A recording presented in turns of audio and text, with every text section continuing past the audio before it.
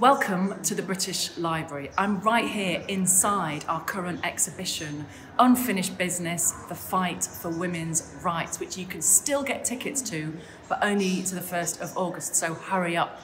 All our events are still online, and tonight we've got a real blinder for you. It's an exploration of the relationship between mothers and daughters in literature and also in society.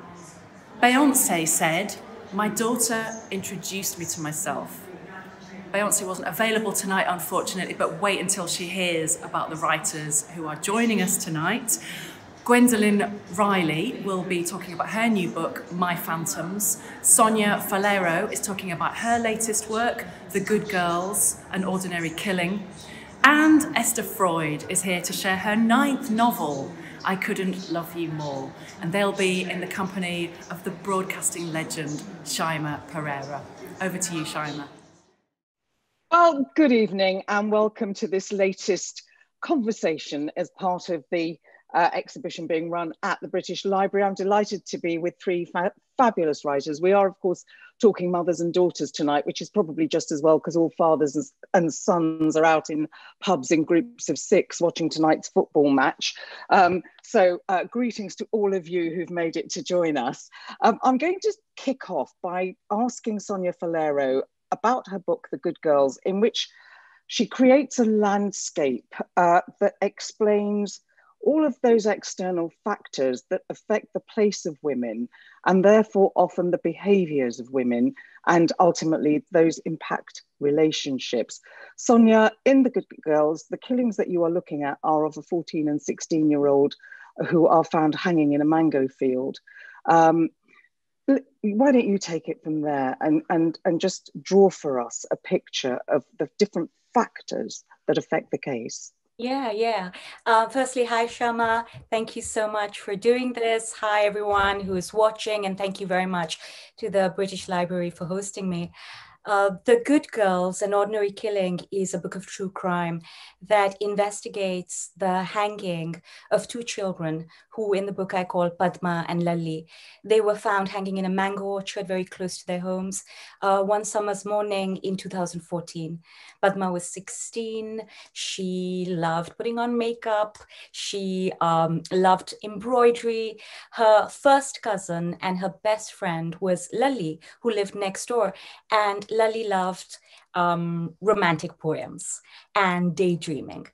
And these were kids like kids anywhere else. They went to school, they learned English and math, they liked to talk to boys, they liked to gossip. But because they lived in a conservative village, their lives could not be everything that they wanted and hoped.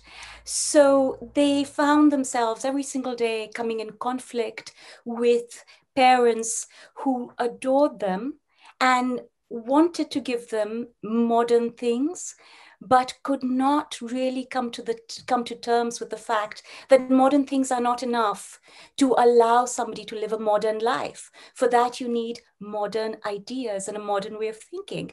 So, Padma and Lalli studied, and they studied at a private school, even though their parents could have very well sent them to the free government school. Their parents could not read and write. Their parents wanted them to educate themselves. Their mothers didn't know how to use phones, but they allowed Padma and Lalli to use mobile phones, to send text messages, to chat with relatives. So there was this family in India that wanted the best for their children, but because they felt that they were bound by rules that were completely out of their control, that they couldn't push back against, there was a simmering tension. A tension that came from believing that, the country was run not by a constitution, not by a legal system, not even by politicians, but by religious laws, by caste laws, by village laws. And if one stepped out of bounds, then the impact could devastate not just the family, but generations of families. And so Padma and Lalli, who wanted to do something with their lives, they were looking at YouTube, and they were looking at Bollywood films, and they were dreaming big, but they were made to feel as though they could not make any choices for themselves. They had to do what they were told, because if they did something wrong, then the family would pay the price, and the price could be deadly. And this conflict ultimately leads to the hanging of the children, which is what I investigated over a period of 4 years. And what I found was, what I've spoken of before, this tension, a society that wants to move forward, that wants to be an economic superpower, that wants to take the table with all the modern countries in the world, but somehow still finds itself shackled to traditional ways that it's really too scared to let go of. And those who aren't scared to let go find themselves held back by people at the very top, because, the power structure works for everybody at the top, and those at the top will not let go of their power easily. So it's really a story about love and power and control, and what does it mean to be free, and how can we allow our girls to be free in the world as it is unfolding today. Excuse me, the external factors that impact what happens in the aftermath of those killings include the politicians, the police, the caste system. It is a kind of, it's a tipping point of awfulness, actually, at which this happens. And what you see, I think, very clearly there is how hard it is to be successful as either a mother or daughter within that picture. Yeah, absolutely. The moms in this story adored their kids, right? And they gave them all these little secret freedoms that they wouldn't let the dads know about. So, for example, the most exciting thing that happened in the village every year was this dinky little fair. It was a village fair. There was a little like there were shops, and there was a Ferris wheel, and there was candy and all sorts of snacks. And Lalli's mom very quietly behind her husband's back said, okay, I know you're not allowed to do this, but you've been a very good girl, and I'm going to let you have this treat. And it's fair to say that Lalli's mom, who had to have her husband's name tattooed on her wrist as a sign that she belonged, who was married off when she was 16 years old, who didn't see her husband until she was married to him, wanted to make sure that her daughter got to go out and got to enjoy literally the fresh air, and got to see things that she knew that once Lalli was married off, she would never again experience. She wanted to take her child that she loved and let her out of the box, because she knew that very soon, as soon as Lalli turned 16, she would be put back into the box for the rest of her life. So, this is a story about mom saying, look, whatever experiences I've had, whatever I've gone through, I'm not going to let you go through that. I want better for you, and I understand what is better. And that's something that's really crucial to know, is that people who haven't enjoyed freedom know what freedom means, and they know what it can do for you. And the moms in the story push back to let their children enjoy freedom. But when the children end up dead through no fault of the moms, no fault of the dads, just because of how life is, the moms are made to feel as though, you know what, why did you let them go out to graze the goats? Why did you allow them to walk into the other room with a mobile phone? This is on you. And so this is this terrible cycle where people feel like their minds are opening up. But every time something goes wrong, as it is bound to, because that is life, they are forced to step all the way back, and they're pulled back into the past. Thank you. Esther, this is you. I mean, that is, I think, a feeling that all the women in your novel, I Couldn't Love You More, are experiencing at some level. The expectation of what they should be as mothers, the approbation for what they may have done or may not have done as mothers, And then the attempt, I suppose, for reconciliation at the end. But when we're listening to Sonia speaking, it feels like it's very far away what we're hearing about. But actually, in your novel, you are very close to home. You're crossing England and Ireland. Just explain to me a little bit more about the context, which I think many of us will recognise because our eyes have been open to it in recent years, and how many of the factors that we've just been hearing about actually are impacting us right here. Yes, gosh, Sonia, hearing you talk is so powerful, and you spoke so eloquently about the subjects that I've been working with. It felt like such a different context, but the overlaps are amazing. You know, power and society and love, mother-daughter relationships and responsibilities, everything there is sort of replicated in slightly different and quite subtle ways in my story, which you'd think on the surface are so different. So I decided to write initially about love, and I wanted to write about the way three women from three generations, grandmother, mother, and daughter from the same family, experience love for their descendants, but also for the love partner in their lives.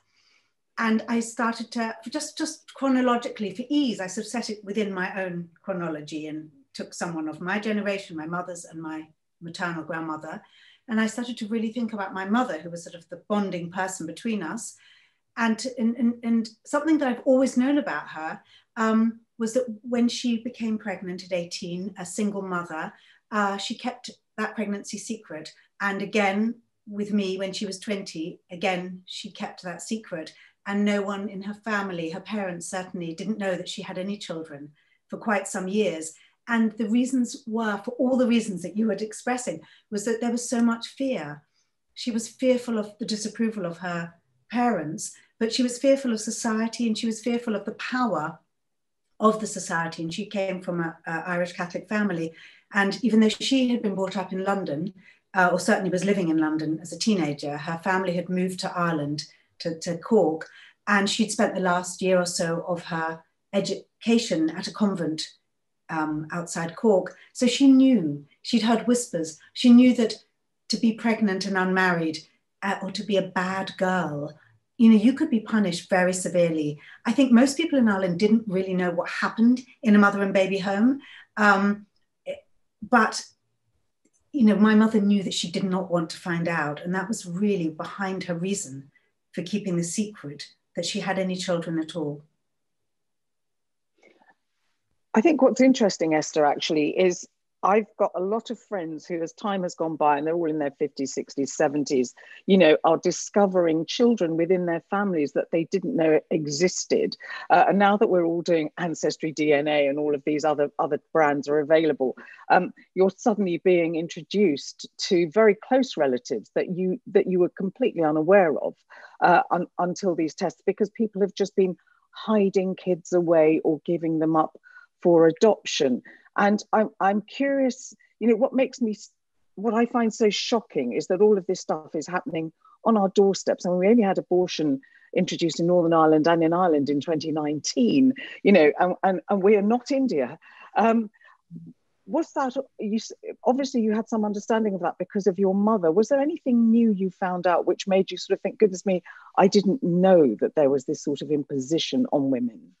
I found out so much. I mean, I have to say, for a lot of my life, when my mother she didn't go into it in great detail, but the understanding was that she had been fearful. And when the film, The Magdalena Laundries, was released, she didn't want to watch that film. And she said, oh, I was scared that could have happened to me. She wasn't saying it would have happened, but there was a fear about it. And I have to say, and this is so interesting for me in my research, that I thought she was probably being a little dramatic.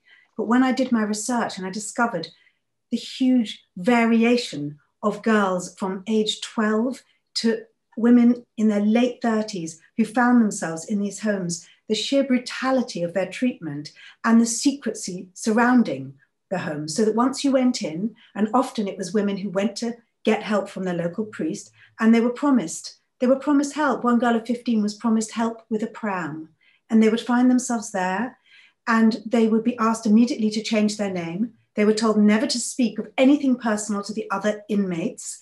If there was a first pregnancy, they were referred to as a first offender.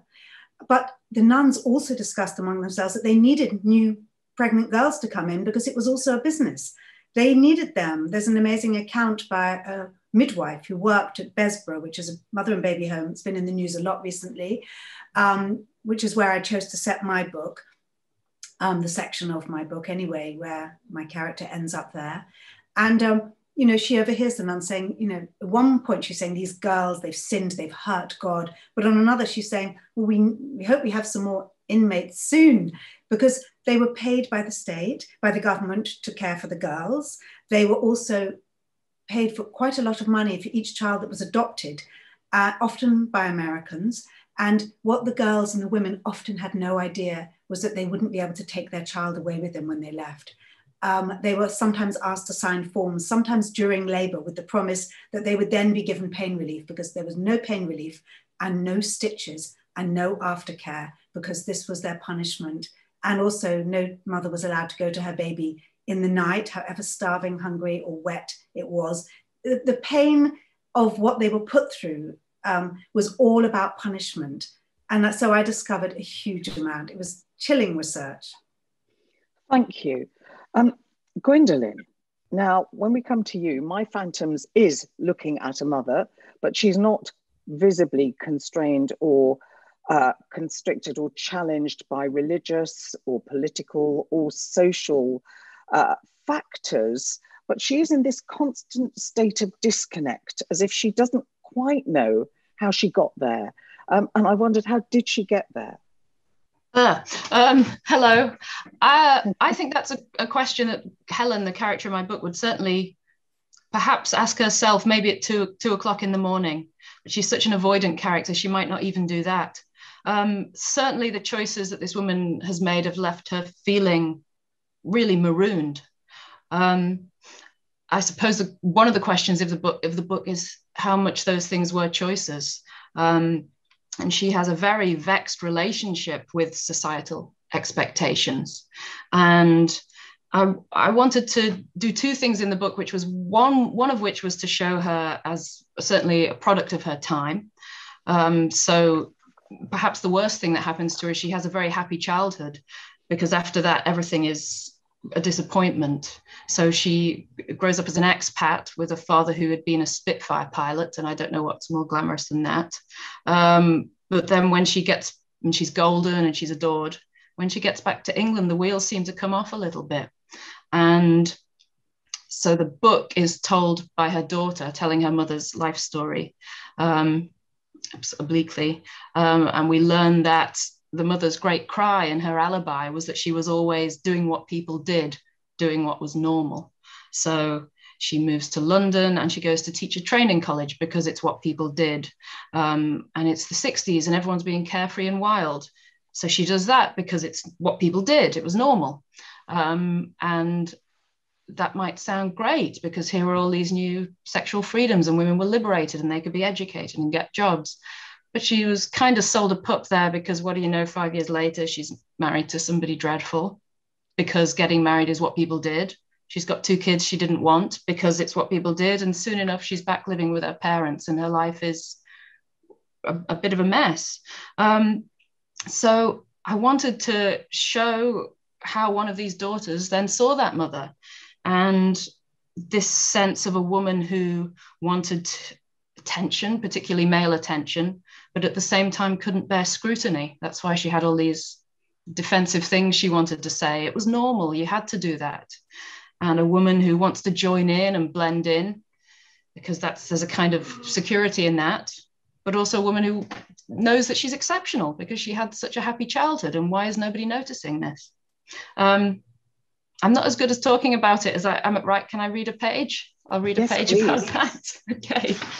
So this is, if you don't want scrutiny, you shouldn't have kids because they look at their parents and they want to ask questions and they want to know why. So a lot of the book is about that, the child asking why, and then the teenager slightly more aggressively, and then the adult where this attitude has, if not curdled, then hardened. So this is a memory, just a page, I won't read much. I can't know what my mother was like at work. It's still hard to imagine or guess. She maintained that she hated her job. Everybody hates their job, Bridge, she used to say. Everybody does. Later, after she'd retired, she told me that going into the office used to make her feel sick. Absolutely sick to my stomach, yes. Why? I asked. Just wasn't me, she said, frowning. It was the same with where we lived. That wasn't her either. She just wasn't a suburbs person, she used to say, with a shake of her head. Still, there she was, in the house with the dark bay window, with the hydrangea bush by the bins. That what my mother did or had done was what everybody did, or what people did, was sovereign, that it was normal. She would pronounce that word with urgent emphasis. Other considerations didn't get much room. Her antipathy to her circumstances was no spur to change. I think it was the opposite in a way back then. My mother loved rules. She loved rules and codes and fixed expectations. I want to say, as a dog loves an airborne stick, for here was unleashed purpose, freedom of a sort. Here too was the comfort of the crowd and of joining in, of not feeling alone and in the wrong. So that's the attitude of the book, is the daughter constantly questioning her mother, needling her mother in a way that is sometimes compassionate and sometimes not. But very female. I mean, we also see that in Esther's novel. And I have to say, you know, as I was listening to my older daughter, she was doing a podcast the other week, and she was talking about me, and she said, you know, my mother likes to think she's my best friend, but the trouble is she's always giving me unsolicited advice, and she doesn't realize that a best friend doesn't do that. Which I found, you know, there I was, you know, sort of thinking I was doing pretty well on that. And it's, you know, and I just want to sort of leaven it for a second. You know, I remember my mother when I reached my 60th birthday. She's a 90-year-old from Sri Lanka, and she said to me, darling, she said, you've done so well looking after your face. Now you're 60, do you think you should give a little love to your body? And because I'm a size 22, which you can't see on the screen. But it's just, it's that really sort of difficult thing of managing parenthood. And what I find so interesting in all three of your books, which are so completely different, and yet in many ways are looking at exactly the same thing, is just the struggle to be a good mother, and specifically to a daughter. And I wonder, just going back to you, Sonia, because you're dealing with an actual story that, you know, you were investigating a story that unfurled before you, what complexities you saw in the mother-daughter relationship, where the mother herself may have to be silent or constrained or deliberately cruel to a child in order to protect it. Well, you know, one of the things that I found quite familiar was that the children were always hiding and were always lying to their parents. And the reason I found that familiar is, you know, I was a teenager once, and I was always hiding and always lying and building a life that was completely different from the one that I thought, that from the one that my parents thought that I was living. And that was all right, because all my friends were also doing that. And that was simply a part of being a teenager. You know, I mean, it is a time where everything seems like a conspiracy, and that has its own fun and its own joy. And you don't really think about how your parents are going to react, and you know, the trouble that you're giving them, and I can imagine that most parents are just waiting for, you know, they say that once you turn 19 things get back on track. So maybe my parents waited for me to turn 19. But you know, the difference is that the Padma and Lali felt not just that they had to hide and they had to tell lies because they were teenagers doing normal teenage things, but because they felt that if they didn't do that, they wouldn't have any joy at all. And this was despite knowing that their mothers were doing the best for them. The mothers faced a much greater challenge, which was simply to keep their daughters, well, not simply at all, which was to keep their daughters alive. you see, because they felt that if they gave their daughters too much freedom, if, for example, their daughters were seen doing something that was that was considered inappropriate, it was very possible that they would get into trouble with perhaps the village council, or that some men would take it upon themselves to snatch their daughters. Kidnapping, sexual assault occur very frequently in many parts of India, and particularly in this state of Uttar Pradesh, where this set of events took place.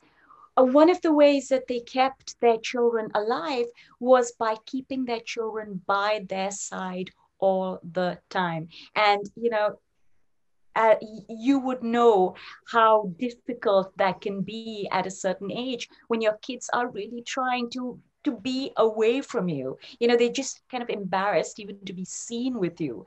But while Padma and Lali felt the same way, there was no escape for them. So their mothers, from the moment the children woke up to the time that they went to sleep, the mothers made sure that they were working. So they were cleaning the house, they were feeding the animals, they were grazing the goats, they were working in the fields, they were washing clothes, they were going to school. I mean, there is a directory of chores that those children had to follow every single day. And for them, that was simply how life was in the village.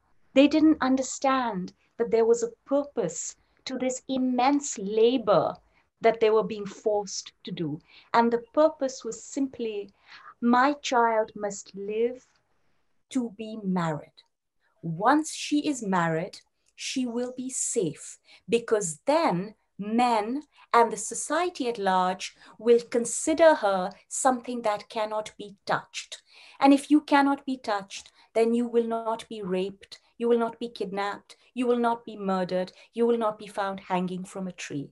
So the purpose, a mother's purpose in a village like Katra Sadatganj, was to keep a daughter alive till she was married off. And then the responsibility of life and death transfers on to the parents, the in-laws and the husband. But of course, the children didn't know this, and they pushed back because they were kids who wanted to live their best life. And it ended in the worst possible way for them. Thank you. Esther, you will recognize again the themes that are raised there in that fear, needing women to be married, needing them to have children within that, because I Couldn't Love You More is very much about that. You don't spell it out explicitly, but it's there in everything that happens. Now, you mentioned your mother, and you've drawn on your mother before to colour the way you're thinking when you're writing a new novel.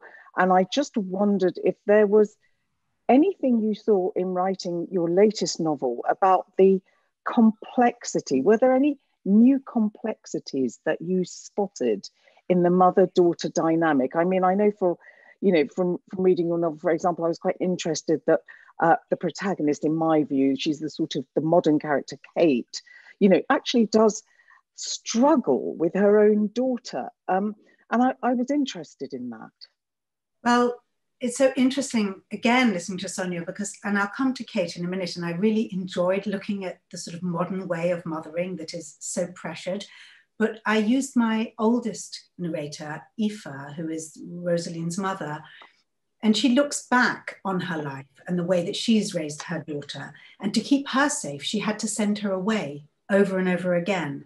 And that was just to do with the times that she was born. She was born during the war, Rosaline, as was my mother, and she was evacuated in order to keep her safe. She was then sent off to a convent boarding school because the air in London, the bomb damage, was such a dirty, unsafe and unhealthy place. There was rationing, whereas at the convent in the country, there was fresh vegetables and eggs, and they got an education. And her husband, who'd been fairly poor, wanted their children to do better. They wanted them to marry and be safe, but they also wanted them to be educated and to have professions. And they did not want them to have babies as teenagers. And so it's kind of an inversion of, say, my own grandmother was the first person in her family to go on into education past primary school. And she did not, she wanted a much better life for her own 3 girls. And so I kind of played with that. But also I had a lot of fun with Kate. And I'm so glad you felt that she was the hardest one for me to create. It was interesting. I thought that would be the easiest, but it was so difficult. Between somebody who's terribly earnest and who's trying to be the best mother possible. She makes, you know, she doesn't just make breakfast, she makes pancakes. She twirls the pancakes. The pancakes have to land just the right amount of maple syrup. You know, when the child's bored, she makes the 3 little pigs montage out of pasta, different shapes of twirls and curls and spaghetti for the roofs. But then, of course, because there's so much pressure and she's actually inside so deeply unhappy that often amidst this sort of perfect mothering, she completely snaps and shouts or screams or slaps her child. And I think anyone who's trying to bring up children in the way certainly my generation have, where they can't just go out into the street or be sent away safely or just be out in the park. I remember reading something so sad. Someone said, my children can see the park from their bedroom window, but by the time they're allowed to go there alone, they'll be too old to want to go.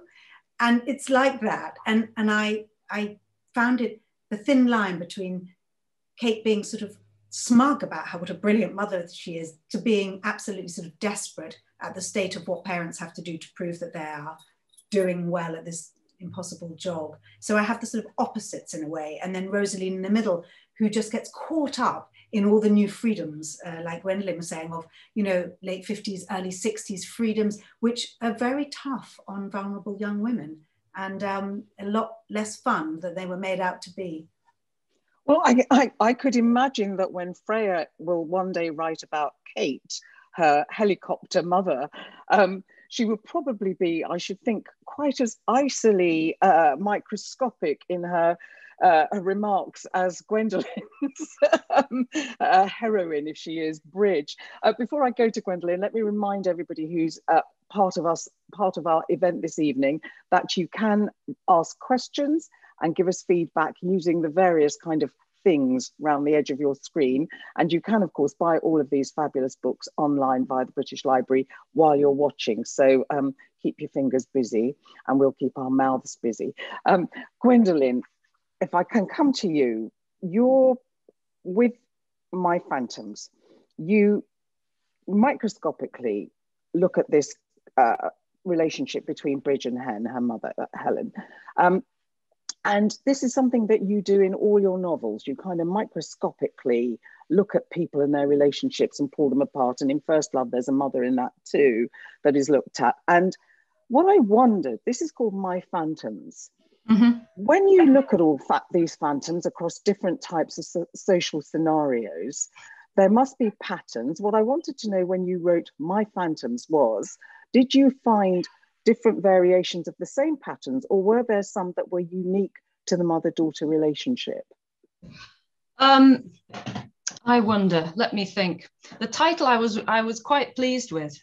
I thought it had lots of different meanings. I like the fact that it sounded so proprietorial, almost cozy. And I think that can be how it is with, you know, the things that haunt you, but also the, you know, the things that haunt you and the people that you conjure in your mind, which may have no relation to the real people that you know, how you sort of can build someone up. In the book, there's a whole section where every year Bridget has to go for a sort of Mother's Day birthday / meal just once every year. And she builds it up in her mind as being such a terrible event and feels herself getting so wrathful on the way there. And then when she sits down, of course, and sees the woman opposite her, what possible threat could this mild-mannered, middle-aged lady be? But she's conjured her up in her mind to be this really terrifying figure. So that was one aspect of the title. The other one, that, of course, they're my phantoms because I wrote the book, so they're mine. Patterns across society. I mean, something I wanted to show that aspect of how she was, how both characters actually are shaped by the times they're in. But I also wanted to get at something slightly beyond that, which is just, it sounds a bit wafty, but the mystery of life, how mysterious everybody is, and the sheer eeriness of these people, the strange decisions they make, the people The mother marries twice and they're both awful. Why does she do that? The daughter has this rage towards her mother. It's not clear in the book where that's come from. Where's that being conjured up from? So I really wanted to, as well as things that one could perhaps follow a little bit of a breadcrumb trail in the book towards finding out what's going on between these two people, what's the real situation here. I really wanted to get at something that was one could never know, and that was something the title was sort of looking at as well. At the end of the book, it's not giving much away to say that Helen's life is over, and how much her daughter will continue to think about her, I'm not sure if that's clear. Will this be something that over the years, will their relationship be something that over the years she begins to understand in a different way, feel remorseful about? Or will it be something that's, you know, time goes by and it fades away? I hope that it sticks with the reader in a similar way. But I did want there to be, beyond all the stuff about how the 60s and had to get married, I wanted there to be something that was quite eerie there. And I noticed when I was editing it, I noticed that the word nothing comes up several times in the opening lines, which it also does in King Lear. So me and Shakespeare. Anyway, I thought that's interesting. And then I brought it back in at the end when I'd noticed that there's lots of no's. So there's something negative, there's something missing, there's something inexplicable there, for all that there's lots of, you know, chat and you know, references to this, that, and the other. I did want that structure to be built over an abyss. Well, I have to say, you know, sort of looking at all three novels, both novels and Sonia's book about India, you know, it made me think, you know, I do have phantoms. You know, my mother recently, and I do mean recently in the last 6 months, has told me that she once rang Barnardo's to see if they would take me. And she's also revealed that my father had a child, she found out after she had married him, by somebody else, but she has no details. So, you know, the phantoms that we have are extraordinary. And of course, I can't get any more detail from her because she is that same generation as Hen, which is that they tell you stuff, but they don't ever think about what does it mean. They're not analysing it, they're just giving you fact. And I do wonder in a strange way if that is cultural, because my mother is from Sri Lanka. You know, there's a kind of, you just accept what's handed to you, you don't question it. And I think we see that in all three books. And what I want to move this on to is the sentimentalization of motherhood, because actually what you have all shown in different ways is the complexity of motherhood. And I can't understand where we got this sentimentalized idea, because when I think back, it wasn't in Enid Blyton. You know, people were always in boarding schools, and you know, and it wasn't in Noel Streatfeild because they were always with nannies.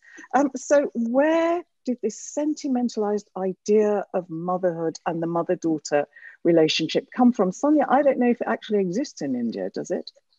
Well, it does. It exists in mythologies and it exists in stories. But, you know, I do want to speak to what you just said, which was about women accepting their lot. And I wanted to say that, you know, we all know that a lot of crimes against women and girls take place in India. But there is a very specific reason why the deaths of Padma and Lalli became front page news, not just in India, but all over the world.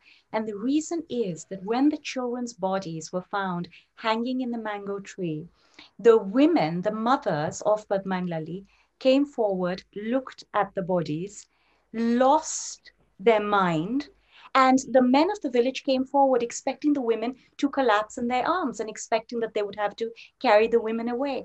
And that didn't happen. The women put down their bamboo sticks, which they always carry with them to the fields. They sat at the bottom of the tree and they said, "You're not taking my children away."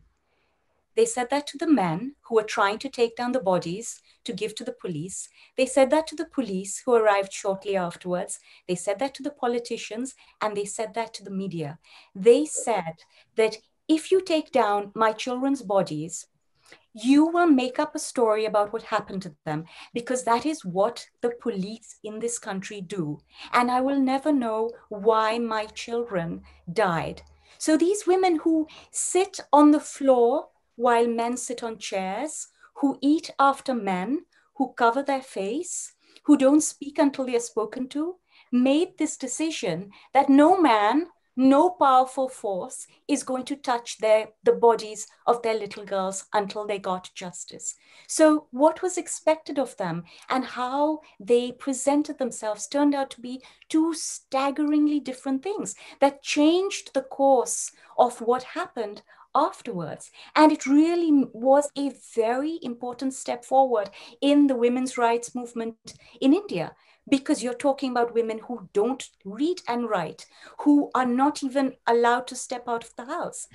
And what is so poignant about all of this is that hours later, when the women got what they wanted, which was, the promise of a comprehensive investigation, and the bodies were taken down, it was time to take the children bodies for a post-mortem. And everybody went, Shama, the fathers went and the brothers, the politicians, but the women were not asked to come along. And when it was time to bury the children by the river Ganges, everybody went, including every media person from every part of the country, and the women were not asked to come along. And when it was time to mourn for their children, the women sat in one corner of the courtyard and just sobbed, not for a day, for months. And, this is really what we don't talk about enough, which is that motherhood is also very lonely. You have this immense love for your child, and you give your child everything that you possibly can, more than you have dreamed. But ultimately, for many mothers, and this is not just true of mothers in India or mothers who are poor, it is true of many mothers, is that motherhood is very, very lonely. And that is what came across to me very strongly while reporting this book. Well, it's funny you should say that. My mother was actually left by my father 2 weeks after we arrived in the UK and chose not to go back to Sri Lanka, although she could have, because she couldn't stand the shame. She couldn't stand the shame that it would bring on her father and the rest of her family. And she just felt it was better for us to live in one room, which we did for the next 8 years, free school meals, all of that, because that was preferable to going back to the impositions, the cultural impositions. And Sri Lanka is actually quite unregulated compared to India. It's much freer, but even so, so that's a really interesting point that you're making. But it does make me wonder, Esther, really, are we forever going to be disappointed with the mother and daughter relationship? Because ultimately, there are so many unknowns from outside that impact the interactions between them. God, it's just so many points of possible discussion. And I think that, when I wrote about Kate, one of the things I really tried to present in her story is just how lonely and isolated she is as a mother. And I experienced it myself. And because I spent some of my childhood, as people know from Hideous Kinky, living in Morocco, where we were part of a sort of a city. And we ran free and we were eating outside, where people worked outside, where you were sort of almost felt like you were the children of the neighborhood. And when I had my children and I was living in London and I came back from the park and I shut the door and I was alone with my children. And I kept thinking, this isn't how we were meant to live. It's so difficult. They didn't want to just be alone with me. I didn't want to just be alone with them. And I really tried to give that to Kate, that you've longed for children, or Kate has, and I did, and you want it to be the sort of rich experience that you hope for, but it takes so long. I remember someone saying, it passes fast and very slowly. Mm-hmm. And all those things are true. And but one of the things that struck me from what Sonia was saying was, when I was researching my book, I came across the story of the Tuam mother and baby home, which has been in the news a lot recently. But in 1975, two young boys, they saw that in a cesspit, that the lid had come loose, that there were clearly the remains of bodies. And the local priest was called, and it was explained to the community that these were bodies from the famine long ago in Ireland. And the site was best and it was covered over. But a local historian, a woman called Catherine Corliss, she started to investigate there was a mother and baby home just very near this cesspit. What were the conditions like? And she discovered that there was a huge amount of babies who died there. You know, the national death rate of children under 5 was pretty high, but this was way and above beyond that. And they, after years of her putting pressure, writing articles, trying to get people to listen and notice, they unearthed the cesspit and they found that there were 800 bodies, all the bodies were children under 3, and that they had been put there and there were no birth certificates, they were secret, they were hidden, no one was allowed to grieve. And when I went back to Besborough, the home outside Cork, there were shrines there with this heartbreaking messages from women who were never told why their babies died, where they were buried. To this day, they do not know. And now there's a plan for the Order of the Sacred Heart to sell this land, and they still don't know where the babies were buried, and no one is telling. So it's just so interesting, the cover-ups and the people who are most likely, who need to know most, the women, the mothers, they're the last to know. They're of no importance somehow to the state.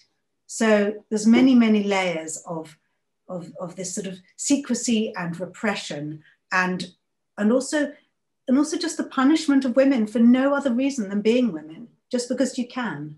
Yeah. That's what I really discovered into my sadness, much more than I actually had any idea of. Thank you. Gwendoline, looking at the complexity of mothers and daughters, you haven't written about, I don't think, not in what I've read of yours, the complexities of mothers and sons. But I wonder if that's something that you have thought about either artistically or just in an abstract way when writing poetry or writing prose, you know, because we know the relationship between mothers and daughters, or we think we do. We have our own individual experiences of that. And I think we must talk about the mother-daughter relationship because we differentiate it from the mother-son relationship. And I just wonder if that is something that you may have thought about and then dismissed as subject matter, or that you have, you know, do you see it as different? I do. I haven't thought about it because I've got no imagination, so I probably won't write about that. Yeah, sorry, I hear that question. I just saw it screeching towards the dead end of my not having thought about it. I have thought about the mother and baby home at Tuam, though. I read the wonderful long article on that, which was accompanied by a poem by Paul Muldoon, which is the angriest poem I think I've read in my life. It's incredible. So everyone should certainly look that up. No, well, I find it really interesting. I'm just going to read a couple of comments in a second, but do keep your comments coming. You've still got a few minutes. I'm sorry that I've been a bit tardy about that. And of course, keep buying the books, press the buttons, buy the books, and let us know. Don't forget, your feedback will still be passed on, even if we're not reading it out here. So this is it's just such riveting stuff. But I do really, it's really made me think. Obviously, I have daughters. I'm a daughter of a single mother. And, you know, we're all talking about daughters. Sonia, let me just ask you very quickly, in India, if you're the mother of a son, would you have any of this type of concern, or would there still be concerns just of a different set? If you're the mother of a son, you are treated well, you are given much more freedom because, you know, you're viewed as somebody who has done your job, and therefore you deserve comfort and you deserve to be looked after. Whereas because people continue to pay dowries in a country that's very poor, they see women, they see girls as being a burden. So a mother of a daughter is viewed quite differently from the mother of a son. And also sons are given a ridiculous amount of freedom that genuinely makes no sense. So sons are treated like young men at a very young age, and no doubt that comes with burdens, you know, no doubt that means that they have to go out and work and do many things that is expected of their fathers, but they're also given freedoms that should not be given to anybody who is not an adult. And, you know, a lot of the problems that we see in India are also because of that. No freedom for girls and too much freedom for boys who are expected to, who are treated like men and therefore think that they have a right to certain kinds of behaviors that you know, grown men who are responsible should be allowed to do. So that really is a problem. There is an imbalance in how mothers of sons and daughters are treated, and an imbalance, of course, in how the children themselves are treated. Absolutely. Well, we've got some comments, and somebody has said some of the discussion has set the family unit at odds with society at large. Where is change or progress most likely to take root? I'm going to chuck that at you, Esther. Oh, Lord. Where is change or progress most likely to take root? Well, I think it is about openness. And I think the fact that just by chance, I started writing this book in 2015, which was the year that the report into mother and baby homes across Ireland, not to say they weren't mother and baby homes, terrible ones in England too, but this report was commissioned and it was published just earlier this year. And it has been very liberating. Now there's a request in this country, in England, for there to be an apology from the government for the babies that were taken from women because they weren't married, they were felt, it was made, the women were made to feel that the babies didn't belong to them, that they had no rights. And someone was asking me recently, what do you think? Well, obviously, yes, sorry. It's the most marvelous word. Saying sorry to my own daughter, which I have done so much, has made our relationship, it has transformed our relationship. And we were talking about it the other day, and to do with this book in a way, and she said, oh yes, however much we used to argue, and I have to say, wow, no one has ever made me sort of so wild with fury as my daughter. When I said sorry, she said, oh, everything was okay again. So I learned, and I think the generation before us, they had all sorts of expressions like a rod to break your own back, or, you know, we must stand united against the bad behavior. But I found, no, it's just say sorry. It's almost always your fault as the adult. Just say sorry when things get out of hand. And I think the government, what could possibly stop them saying that? Openness, discussion, apology. Well, saying sorry, I think at any level is always difficult. And I've got a couple of messages or some feedback on my phantoms, which is why I bring up the word sorry. Hen doesn't use it. My phantoms looks deep into the taboo of not loving your mum or finding her so hard to love. How have readers responded for this? And while it's very funny in parts, painfully so, does this help the reader to like the mother? And do you, Gwendoline, want us to like the mother? Not necessarily. I think there should be pity and compassion and understanding, but also, you know, a measure of what the daughter is feeling. I wanted to do a sort of 360 degrees of pain of how have readers reacted? I haven't heard from that many, I suppose, have I? I mean, I've had friends write to me saying, can't wait to read your book, and then I never hear from them again. But I think that happens to all writers. No, I had a text today from someone I hadn't heard of for years saying, oh, that's why are all our parents like that? You've written my parents. And I thought, my goodness, because when I was writing them, I thought this is a right pair. And I don't know, yeah, I'm glad that this person has noticed that, because there really isn't any love between them. Sad but true. I was a bit boggled by a couple of reviews that sort of ended, isn't this ultimately about love?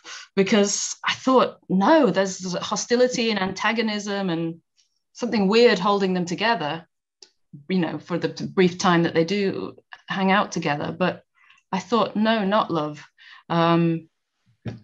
Why that is, I don't know, but that's the great absence, I think, in this book. Do you think it's because the rights of women, the status of women, the pill, all of these things have changed so rapidly, women in the workplace, equal opportunities, that we are doomed to, you know, I don't know, 100 years of mothers being in one very distinctly old-fashioned to their daughters, because everything around us is changing so much that we are inevitably being born in different ages.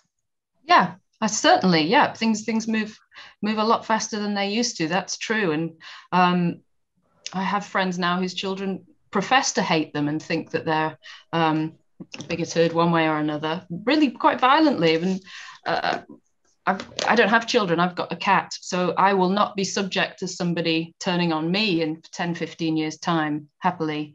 But yeah, I mean, Chekhov, who plays a sort of minor role in the book, there's a Chekhov play appears, he was quite adamant that all a novelist or an artist had to do was correctly present a problem, the correct presentation of the problem rather than a solution.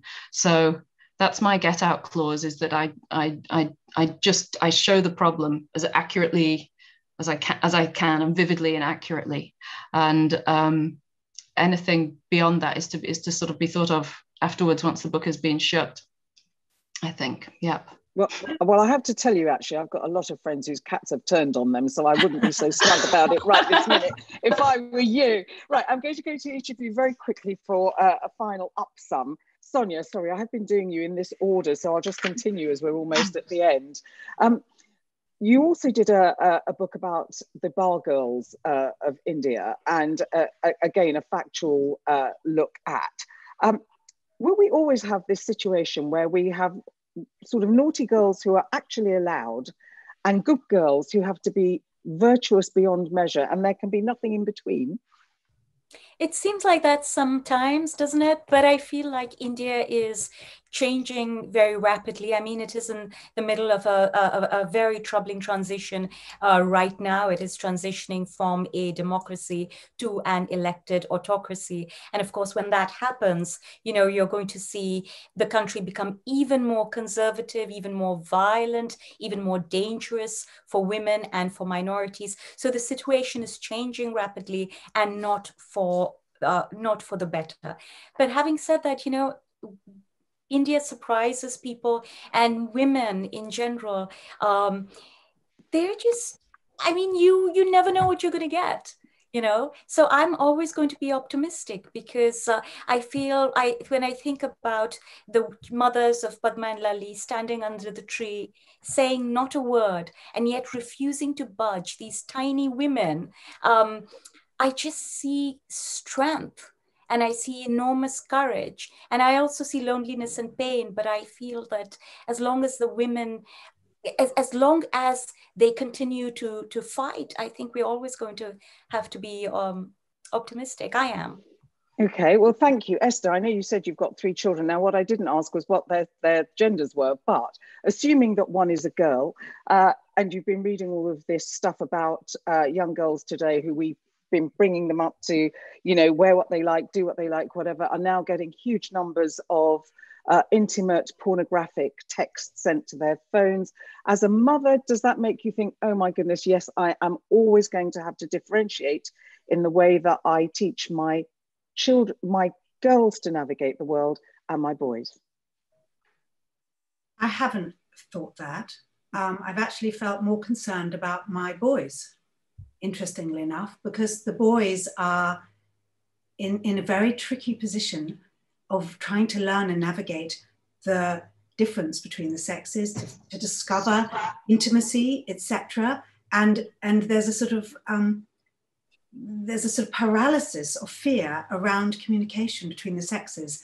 And maybe it's because my youngest child is a boy and he's still learning, and my older children are sort of more settled, and that includes my girl. So I've been very concerned about boys just recently, and feel that first I was tremendously excited that the girls were taking this sort of powerful stance of, you know, being open and saying enough and no more.